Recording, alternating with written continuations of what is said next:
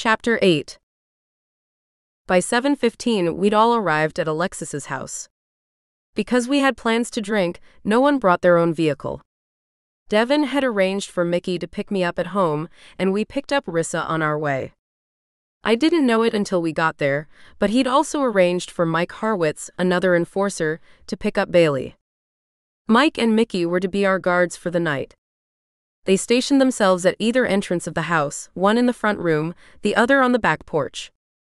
As far as I knew, Devin wasn't expecting trouble, but we still had no idea where West and Troy were, much less Willie Anderson or Wesley Garza, the remainder of the trio who had killed Annie. Keeping guards in place made Devin feel better, so I didn't fight it. Besides, it meant I wouldn't have to worry about getting home. By the time Rissa and I got there, Bailey was sitting on the bar stool where Alexis had been yesterday afternoon, and our hostess was in the kitchen, manning the blender. "There you are," she said. "Pull up a chair, I've got the first batch in the works." Rissa and I went around the counter to join Bailey, while Alexis put the lid on the blender and turned it on. After a few seconds, she stopped it and poured the contents into 4 glasses, dropped straws in, and handed them out. "Margaritas?" I asked, the tart scent of tequila and lime giving it away. "Yep, my favorite recipe." I took a sip and could see why. The opaque white color was odd, but the flavor was outstanding. "So, what brought on a girls' night?" I asked, setting my glass on the counter. "I thought we could get to know each other a little better. I don't know about you, but I needed some girl time." She grinned and winked at me. "I definitely needed it," Bailey said, after a long pull on her own drink. "I don't know very many people here yet, just the people I work with. I see them all day, I don't want to socialize with them. Besides, they wouldn't understand half my life." I gave her an understanding look. Most of my old friends from before I'd started shifting didn't understand a lot of what had happened to me over the last few months, at least the stuff they knew about. The stuff they didn't know about would have really made their heads spin. "What do we want to do first?" I looked around the small group. "Drink your margarita, I'll start the next batch." Alexis went back to the blender, scooping a chunk of frozen limeade from a can on the counter and adding it to the pitcher before dumping in tequila and milk. "How do we plan on getting home tonight?" Rissa asked. I shrugged one shoulder. "Don't worry about that, Mike and Mickey will make sure we get home safe. After all, they got us here, didn't they?" I watched as Alexis added ice, covered the blender, and turned it on. I took another long drink from my own glass. If I hadn't tasted it myself, I wouldn't have guessed that milk wouldn't make a good margarita, but it was good.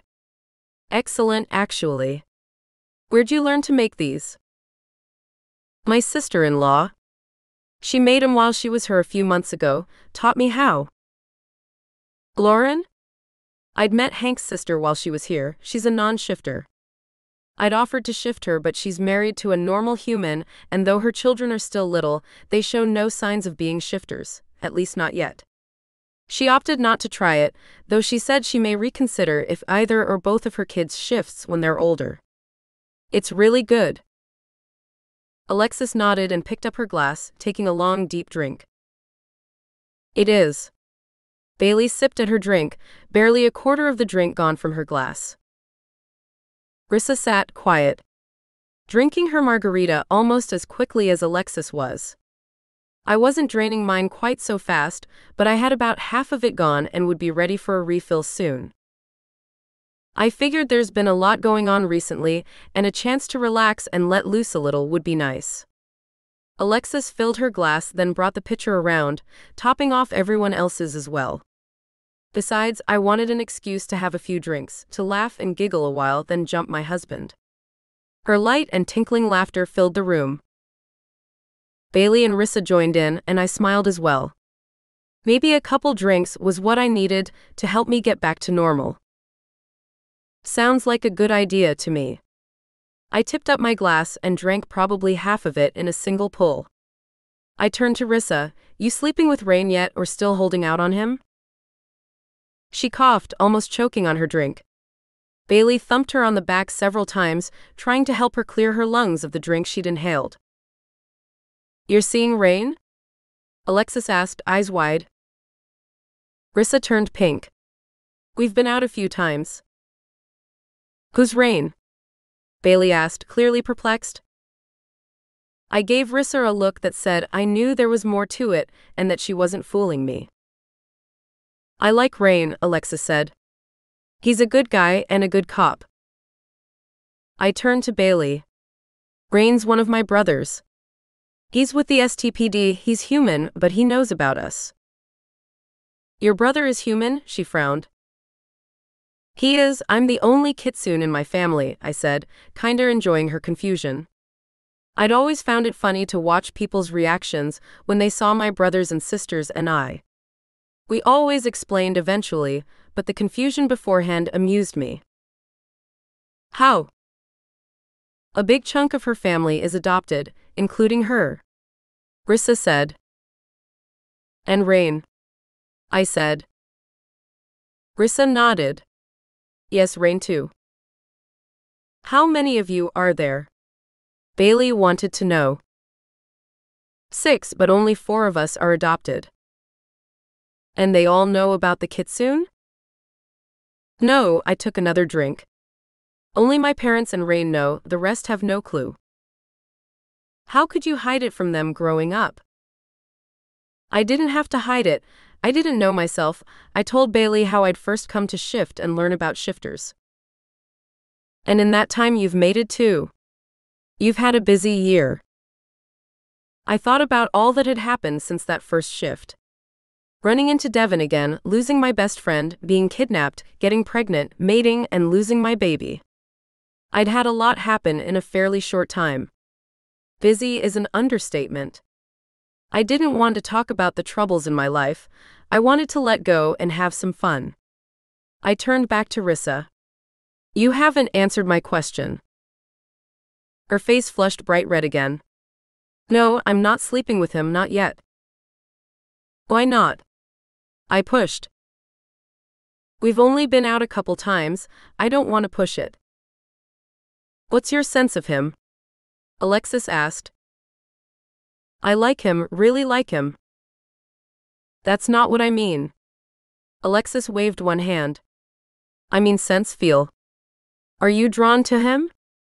Do you want to rub up against him when you're with him and miss his scent when he's gone? When I'm with him, it's all I can do to keep my hands off him the entire time. I'm always fighting the urge to hold on to him, to pull him closer, roll in his sweet leathery scent, or undo his hair and find out if it's as thick and soft as it looks. It is, I said. When we were kids, we used to take turns practicing French braiding each other's hair. I like mine well enough, but he has gorgeous hair. I smiled at the memory. He got more out of it than I did, though. I can't braid my own hair, but he can, and he's good at it. Bailey frowned. A police officer with long hair? I may have seen him around. You may have, he keeps it braided on duty, but his hair is longer than mine. I said. Not real tall, Native American-looking guy? I looked at her, remembering that I hadn't seen her standing, and I didn't know exactly how tall she was. He's a couple inches taller than I am. And yeah, he's Native American as far as we know. As far as you know? Yeah, as far as we know. I let it drop. It might take a few minutes, but it would click that being adopted, we might not know much about our biological families. I looked back to Rissa. Would it help if you knew how he feels? I'd already had nearly 2 full drinks in only a few minutes. It wasn't that it was enough to make me even tipsy, but perhaps it had loosened my tongue. She looked at me a second, intrigue written all over her face. Maybe. Keep in mind, he's human, so he doesn't have the same senses we do, and even if he did, he might interpret them differently. She nodded. But he said he can't get enough of you, he wants to touch you all the time. If you were to tell him how you feel, he may admit to feeling the same. He knows about us, he knows about mating instinct, and from where I stand, it looks like you're both feeling that. He doesn't scare easily, if that's your worry. Rissa took a long drink and sat down her empty glass. That does help.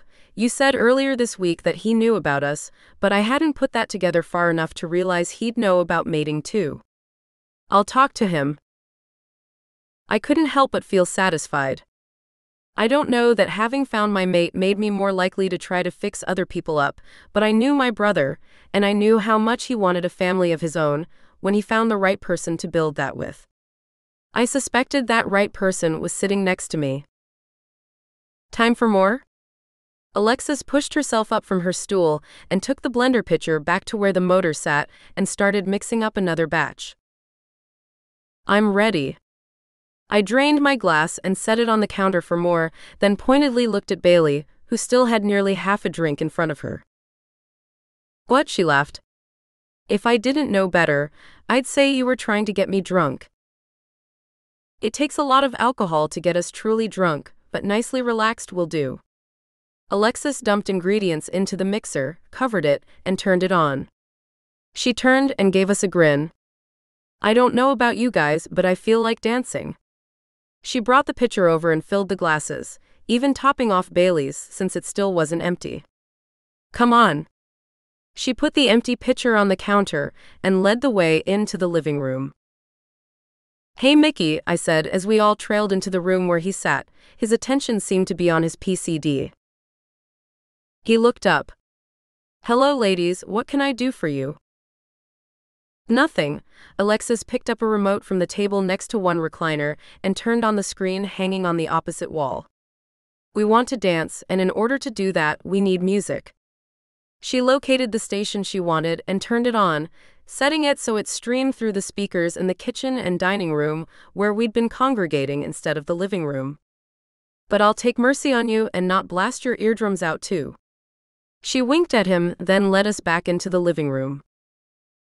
No need to worry, I can watch a bunch of women dance any day, he said as we left. I laughed. What I knew of him so far, Mickey was a sweetheart who took his job seriously. He might laugh and flirt with us, but he wouldn't let his guard down while he did it. I trusted him to have my back, mostly because Devin trusted him and I trusted Devin. Back in the dining area, I picked up my drink again and started moving to the music. Glad it was a slow song to start out with, I just let my body sway. Don't worry, there's better dance music coming up. I just started with something slow to get us started, to warm us up a little. Alexis took my hand and spun me in a circle. I laughed loud and free. I was getting into this girls' night thing. So, anything interesting happened recently? I asked her. Only thing unusual to happen around here was when Levi brought in Bailey. She motioned to our newest packmate. I turned to Bailey. How are you doing? Pretty good, all things considered. I've got some pretty bruises, but that's all that's left. What happened anyway? Normally, I probably wouldn't have asked, but I'd had just enough alcohol in a short amount of time that my inhibitions were obviously lowered. I was out running. I heard a car coming and thought I had plenty of time to get across the road and out of sight before they got to me, but I misjudged. They came around the corner and caught my hindquarters. I must have blacked out, because the next thing I remember was someone picking me up and putting me in their car. Levi said you were out on Bryce Road? Alexis asked. Yeah, I live in Pima and there's not a whole lot on that side of the river. I thought it would be a good place for a run. I shook my head. There's a lot more traffic on that road than you'd think. Next time you want to run, give me a call. If I can't go with you and show you a good place, at least I can tell you some safe places to go. I may only have learned to shift in the last year, but I've lived in the area all my life. I'm familiar with all the really remote spots. They were good for partying when I was a teenager. Bailey laughed. I'll do that, but it may be a while before I'm ready to run again after this. After next weekend, you'll know one of the best spots anyway. Rissa said. You are going to the party, aren't you? The football one? Bailey's nose wrinkled as she asked. Yeah, it's a Super Bowl party, but there will be lots there who aren't watching and don't care about football. The Super Bowl is just a good excuse to have a big get together. We'll laugh and drink, and it will be lots of fun. We'll be able to shift and run anytime we want while we're there. No normals invited? Bailey asked. No normals that don't already know about us. Spouses and such are welcome. I clarified.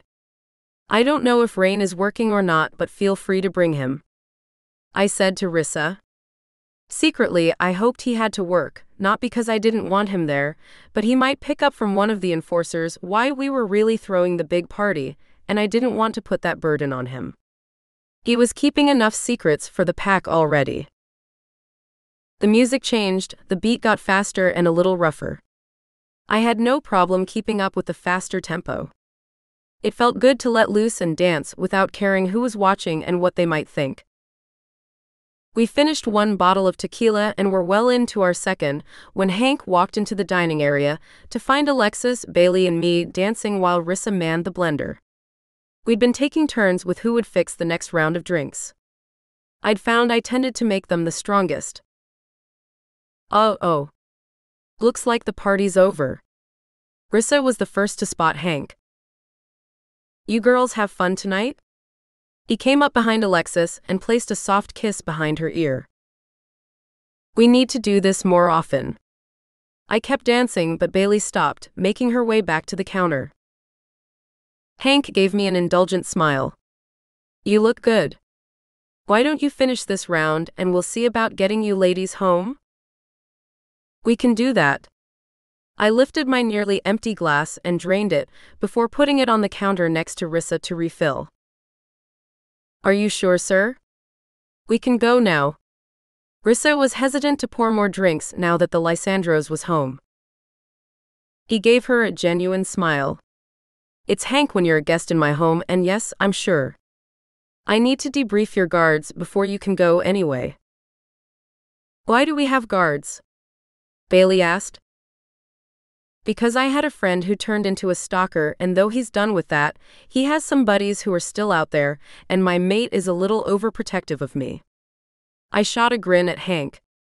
As long as they're not too overbearing, I don't complain. All right then. She poured the drinks as Hank shook his head at me and headed out the back door to where Mike sat. I kept dancing and drinking. I wasn't worried about getting home. Mickey would make sure I made it safe. I just drained the last of my margarita when the doorbell rang. A glance at the clock told me it was almost 10, and I wondered who would be here this late. I didn't have long to wonder because a moment later, Mickey escorted Rain into the room. Rissa, I hear you could use a ride home? He asked. Before she had a chance to get over her shock, I threw my arms around his neck and gave him a big hug. Pulling away, I turned back to the rest of our little group. Bailey, this is my brother, Rain Daniels. Rain, this is Bailey. I turned back to her. I'm sorry, I just realized I don't remember your last name. It's Peters. Bailey Peters, she's new to the area, transferred in a few weeks ago. Transferred? I'm with the mine. I wanted out of Colorado. I was tired of snow and ice and I wanted something warmer, so here I am. Ah, makes sense. Nice to meet you, Bailey. Nice to meet you too, she said. He turned back to Rissa. Can I give you a ride home? He held out one hand and bowed in her direction in a courtly gesture. Sure, let me just grab my bag. She went around the table to pull her purse and jacket off the back of one of the chairs. As she passed me, I leaned in close and whispered, "Go for it." She met my look for an instant, then went back to my brother. I'm ready. He wrapped one arm around her waist and pulled her against his side before lowering his lips to meet hers. Margaritas taste good on you. She glanced around the room and turned pink. Come on, baby, let's go. His arm still around her, he guided her back toward the front door. Hey Mickey, you gonna take me home soon? I called to my guard in the next room. No, actually, I thought I'd take care of that. Devin came up behind me. He's gonna take Bailey home. I laughed, turned in his arms and hugged him, sniffing his neck to get a whiff of the familiar smoky scent that was my mate. Hey baby, how are you tonight? His hands came up to rest on my hips. I'm good, but you look like you've had a bit to drink. He smiled down at me. A bit. I stretched up to kiss him. I think we drank about 1.5 bottles of tequila. Closer to 3.5. I spun around at the sound of Hank's voice behind me. I was grateful for Devon's hands on my waist because the sudden movement made the room start spinning. I wobbled on my feet, blinking several times before I could form the words. You startled me. I didn't intend to. He wore an indulgent smile as he pulled Alexis against his side. Did you have a good time this evening? I did. I leaned back against Devon.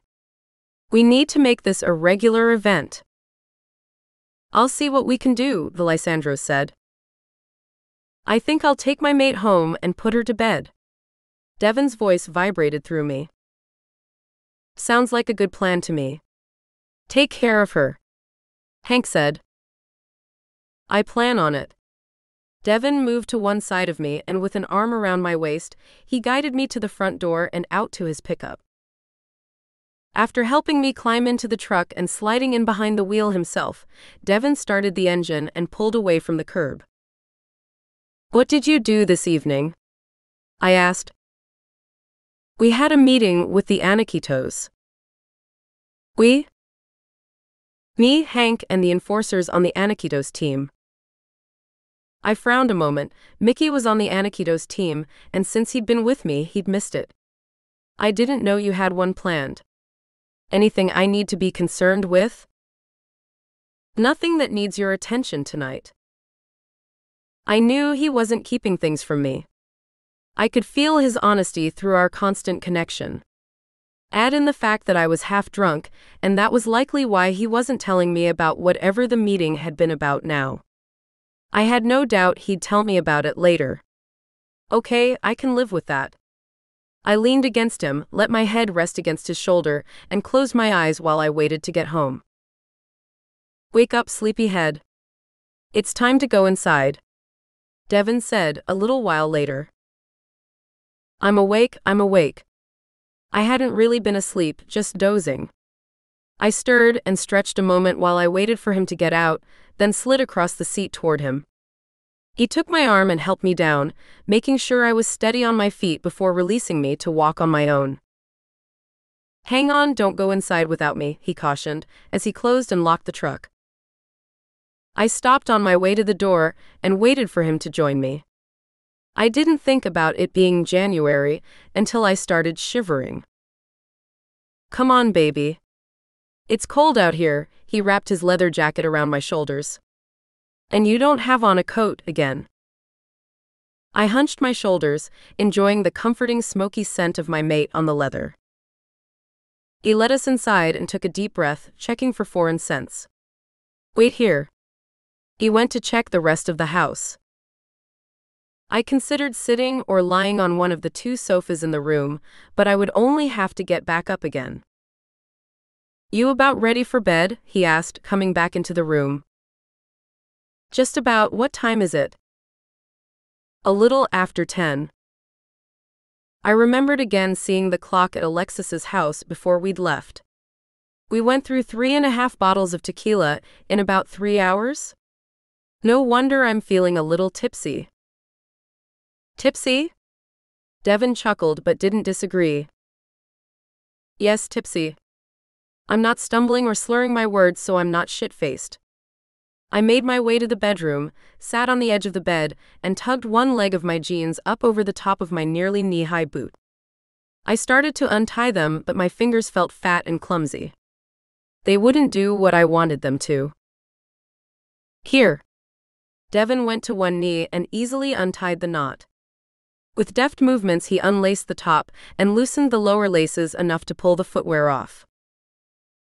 I lay back on the bed and let him take care of the other foot for me. Once he tugged off the second boot, I pushed myself upright and started unbuttoning my blouse. Are you sleepy or do you want to take a bath? He asked.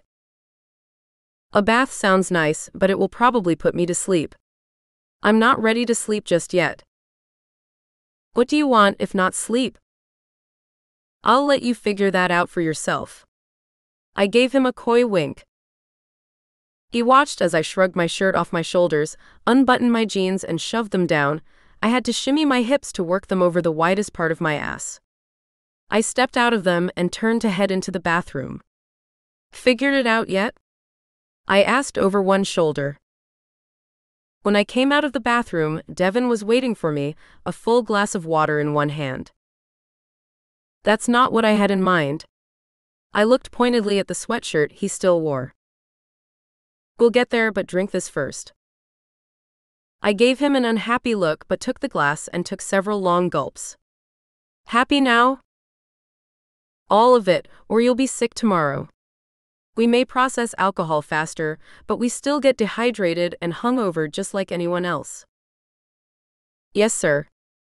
I drank the last of the water and set the glass on the nightstand with a loud thump. Any more commands, sir? Heat rushed through my body. This could be fun if it went right. The alcohol had removed any inhibitions I might have normally had, and that thought crossing my mind made my stance change from defiant to flirtatious. It was a subtle change, but one that Devin noticed. Surprise bled into my mind through my mental link to my mate. How much are you up for? He asked. I don't know, try me. Then let's start out kind of easy and work from there. Okay. Middle of the bed, sit on your heels, arms at your sides, knees wide. He waited until I started to comply. Oh, and I want you naked. Lose the underwear. I hesitated a second, then unhooked my bra and let it fall to the floor before sliding my panties off my hips and leaving them next to my bra. I climbed onto the bed, moving to the middle before settling my feet a few inches apart and sitting upright. I was a little unsteady at first, but soon found my balance. Knees farther apart, Devin directed. I want to be able to see you all pink and wet for me. My whole body flushed as I shifted my knees as requested. Very nice. He reached out and cupped one breast, lightly rolling the nipple before pulling away. I reached for him. Nara, hands down or I'll make you keep them behind your back. Devin looked at me for a long second. You sit there just like that, let me watch you while I undress. Being completely naked and at his command exhilarated me. My body heated and I felt liquid desire pool between my thighs. It wouldn't be long before it started leaking from me. I knew he would be able to see it, smell it, and enjoy it. The thought only served to make my need stronger. My whole body heated, and I wasn't sure if it was the eroticism of what we were doing, the alcohol, or both. He backed away, stopping a couple of steps from the bed, his eyes never leaving me.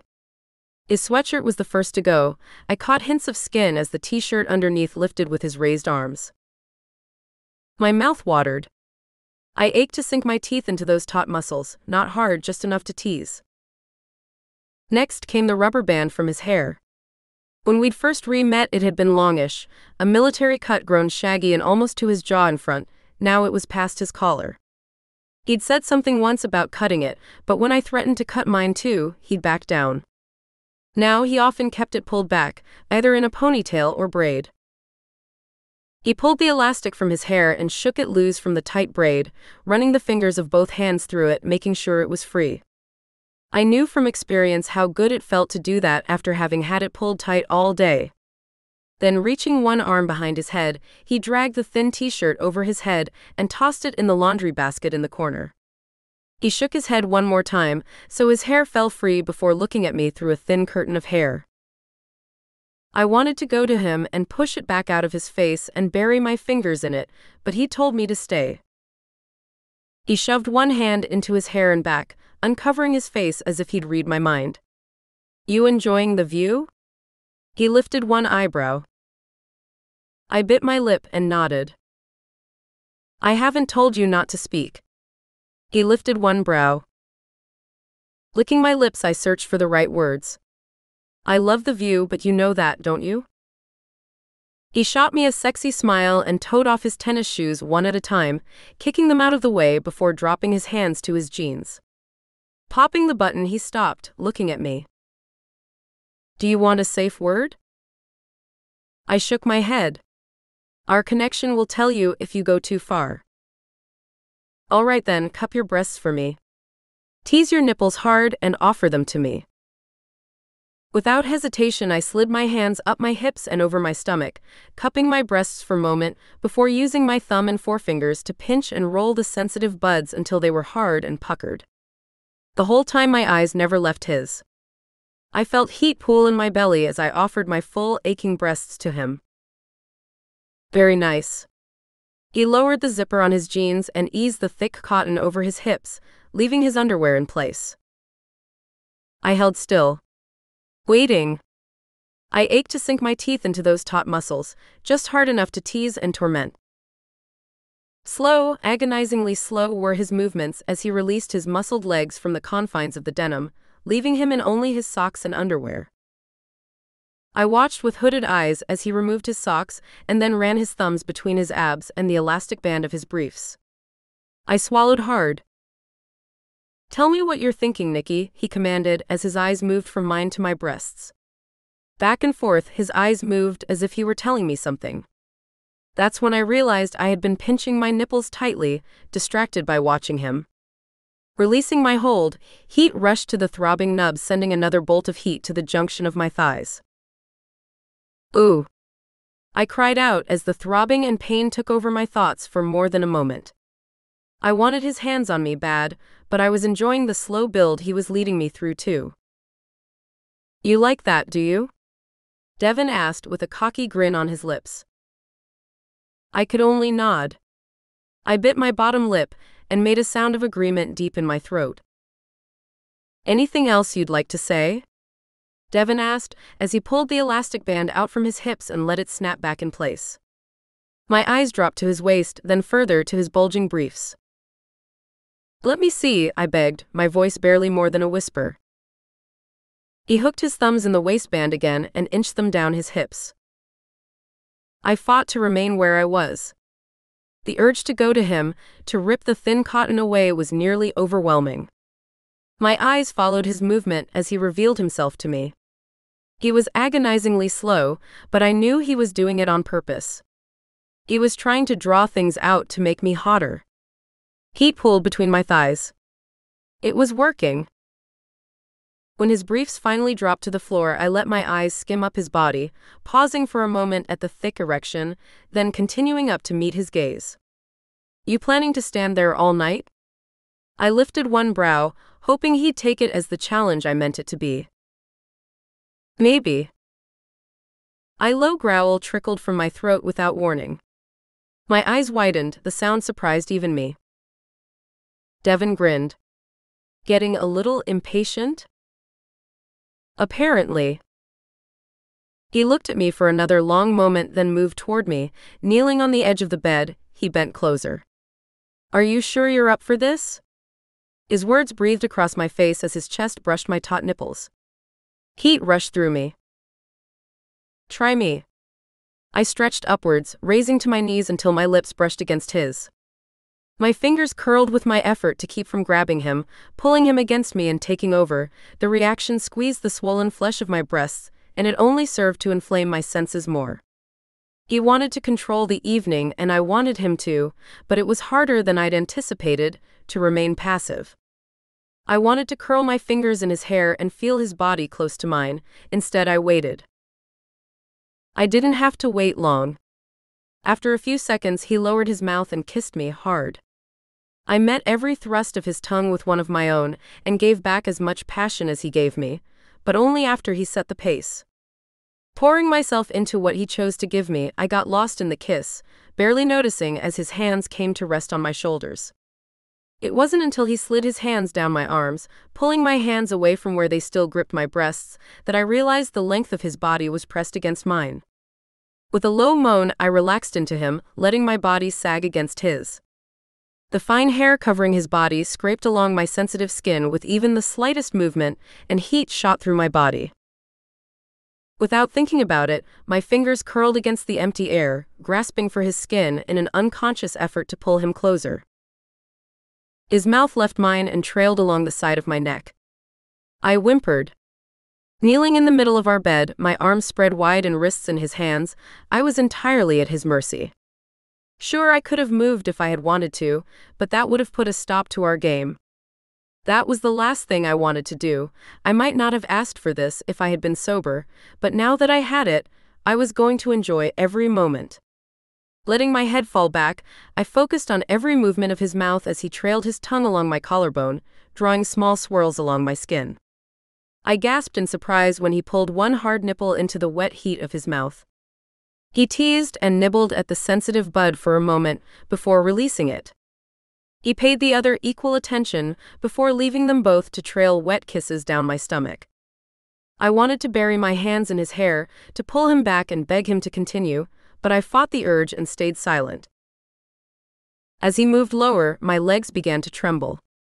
Not from kneeling too long, instead from the effort of remaining still while Devon's actions made me weak in the knees. "You all right?" He looked up at me through his lashes. "Not sure how much longer I can kneel like this," I said. "Then sit, or better yet, lay back." He helped me lay back against the pillows, but I want your legs open like this. He moved my feet so my knees were up, then pushed my knees apart so I was wide open to him. "Just like that," he said with a playfully leering grin. Watching him, I waited, eager to find out what he had in mind. His gaze moved slowly down my body, his clear gray eyes hot, stopping when it reached the junction of my thighs. A slow grin spread across his face and he bent low, trailing soft kisses from my belly button down to my hip. He paused and I couldn't keep my hips from rolling, silently begging for more. The heat pooling at my core had become a burning ache, one I knew only he could extinguish. His eyes flicked up at me for just a moment before he lowered his head once more. Cool air swept across my flesh, sending a shiver up my spine. I was still shaking when his tongue swept through my slit. I shuddered. He licked and teased for a few moments, avoiding the sensitive bundle of nerves while he tormented and teased me. I was starting to give up hope that it would ever end when he flicked lightly over the tender nub. I flinched in surprise and a low moan crept from my throat. More. I wanted more, but I couldn't make my mind do more than form the words. His mouth settled over my core, and there was incredible pressure as his tongue sank inside me. I shuddered, on the brink of orgasm. I ached. It wouldn't take much more, the slightest touch against my clit and I would explode. It didn't come. His mouth still pressed against my opening, Devon shifted. His hands lifted to cup and caress my breasts. His tongue plunged deep as he massaged the full mounds. My entire body trembled. Stars formed behind my eyes. My body took over and waves of pleasure took over my mind. I was nothing more than overwhelming sensation for several minutes. When I became aware again, Devon was kneeling over me, watching me with a knowing grin. "Ready for more?" I blinked up at him, unable to think enough to form words. Instead, I opened the link between us as far as I could and let him feel the empty ache where he still hadn't filled me. The connection also let me feel his desire. The burn of need deep inside him.